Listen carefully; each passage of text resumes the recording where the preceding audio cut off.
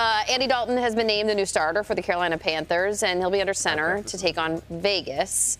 The Raiders are coming off a massive win. Peter, I go right back to you with the Red Rifle.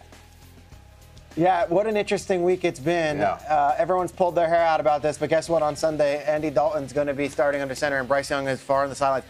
I think maybe the worst thing for Bryce Young is Andy Dalton goes out there and wins 24-21 and just does competent football, and all of a sudden you're like, wow, Panthers have other players, and we haven't been able to unleash them.